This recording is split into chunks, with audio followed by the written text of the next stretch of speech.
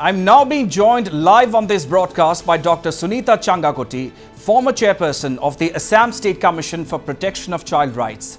She is also a social activist working extensively for the protection of rights of women and children. So first of all, Dr. Changkakoti, welcome to Northeast Live and thank you for giving us your time this evening.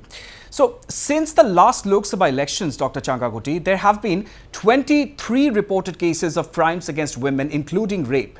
And this has been stated by the Assam Chief Minister himself. So we're witnessing a spate of such cases in recent times. My question to you, Dr. Changkakoti, so despite having stringent laws like the POCSO Act in place, why, according to you, are we seeing so many instances of rape and crimes against women in recent times?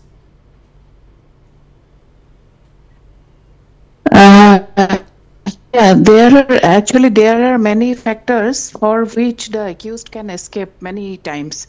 There is, for example, there is delay in forensic report, and most of the time it has been observed that there is always delay in giving the forensic report, or sometimes if the victim is dead, then post-mortem report is also not submitted on time. And there are other factors also, like the proof of semen or some other marks. These are the factors for which the charge sheet is not prepared on time, and there is delay in submitting the charge sheet, for which there is always the time for the victim to escape, for the accused to escape. So we have observed that delay in preparing the charge sheet means the accused person gets time to escape, and the whole process gets delayed. And therefore we have observed that in many POCSO cases the accused can escape, and the victim does not get the justice. Right. Dr. Changkakoti, is it that exemplary punishment has not been given to the rapists, or that the conviction rate is not increasing? Do you think these also could be contributing factors?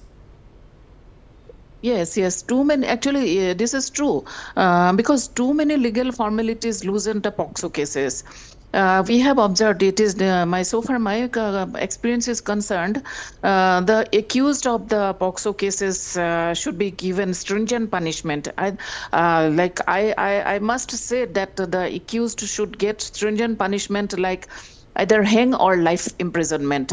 Otherwise, if there is any exemplary punishment, those people who are of criminal mind, crooked people, they don't have the fear for law, and that is why these cases, rape cases, we have not been able to reduce as rape cases. So unless all the rapists are given stringent punishment, there will not be reduce of cases as POCSO cases, rape cases.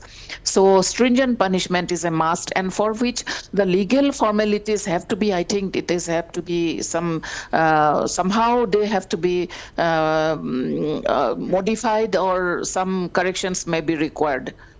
Right.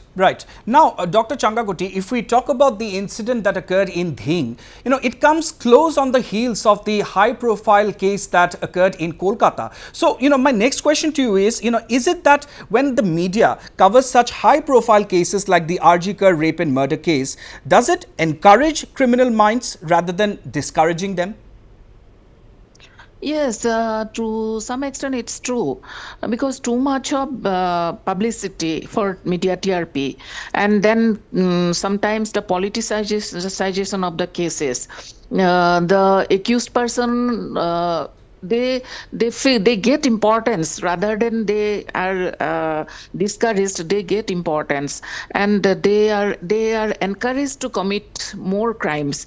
So when the accused have been, and this is the reason for which the accused, the people of those criminal mind or the rapist, they are more encouraged to commit such crimes. So I think that there should not be so much of media coverage, or so much of too much of politicization, and then too much of people make even cry. But ultimately the accused, or it is the rapist who takes advantage of all these things. Right, right. And Miss Dr. Changkakoti, you know, whenever such incidents happen, we always blame the police and the administration first. But we also know that even the police cannot guard every single locality, lane or area. So what, according to you, is the role of the society in this regard, as far as ensuring that such incidents do not keep happening? See, we are always satisfied by doing some protest or demonstration or lighting candle lights, or writing in social media. But these accused persons are not concerned about this protest because they are not, they don't see all these things. But society as a whole is responsible to stop these incidents. Like we, each and every family has a responsibility, and especially for the children at the home. The children are, when children are grown up, they see this type of many types of crimes. I mean, criminal incidents in their home, or they're surrounding their home. So when these children are brought up in such circumstances, definitely they develop the criminal minds.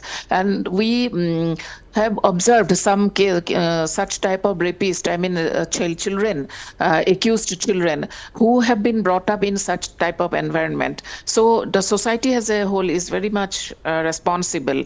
And we have some responsibilities, like immediate information to the police, or to help the police to arrest the accused, like that. And also I would urge on the awareness and alertness of the children, especially it is the mother or it is the parents who should be always aware and alert, right, for the safety and security of the children. And children, especially the girl children, they should be taught for self-defense nowadays. It is a must. And self-defense and self-protection. And they should also be encouraged to fight for their own safety. And the parents should be, all the parents should be aware and alert. And immediate any such case, like not only, I would say, not only the case of rape, but any abuse, child abuse. It may be even the eve teasing or bullying, or any such type of cases should be informed to the police. And unless we society, when we have the quality of blaming each other, but in spite of blaming each other, we as society, each and every person, each and every family should be aware, and we should always help the police. And if we find that there are sometimes allegations that police does not take give importance. So if there are any negligence, then we must inform to the higher authority. But we have to take the police into confidence, and we should, if we find any negligence, then we must inform the higher authority. And we should always be aware and alert and be careful. And in case of any such incidents, the police must be informed. And society, people must be, the neighbor, maybe the neighbors, maybe some society members should be informed. So we all have the responsibility to bring safety and security for our children. Absolutely. So the responsibility lies with each and every one of us in order to ensure a safer society for our women. Dr. Sunita Changkakoti, thank you very much for joining us today on Evening Prime and sharing your valuable insights on this burning issue. Thank you once again.